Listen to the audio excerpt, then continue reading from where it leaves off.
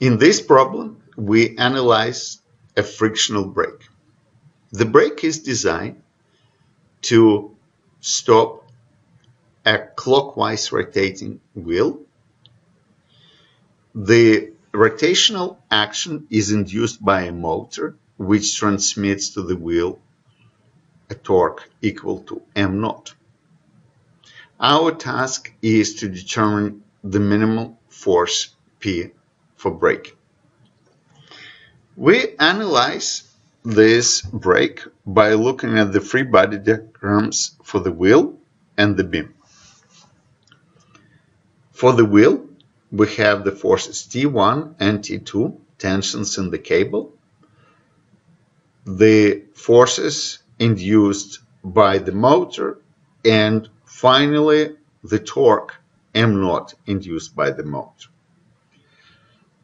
Friction between the belt and the wheel is essential because it allows us to have T1 not equal to T2, and these two different forces will balance m0. For the beam, we have the forces T1 and T2 related to the forces introduced in the previous free body diagram, the forces at the pin, and the applied load P necessary for brake. The free body diagram for the wheel requires us to write only one equilibrium equation. Sum of the moments about E.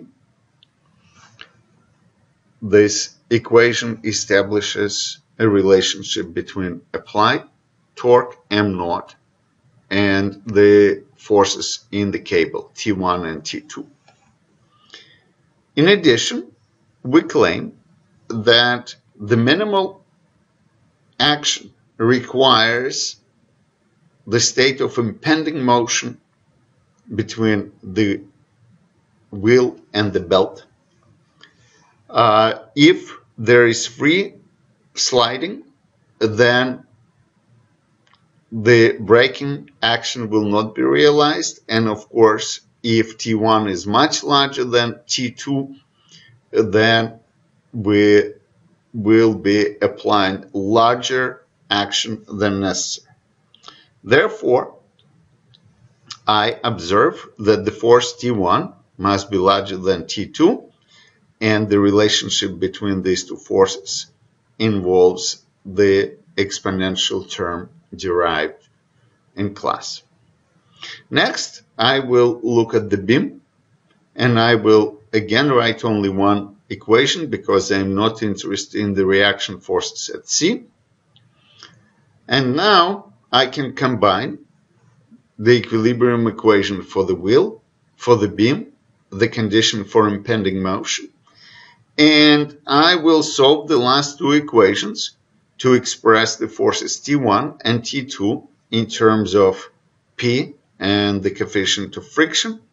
Finally, I can substitute the forces T1 and T2 into the first equation, and this will allow me to identify P in terms of the coefficient of friction, m0 and A. Thank you.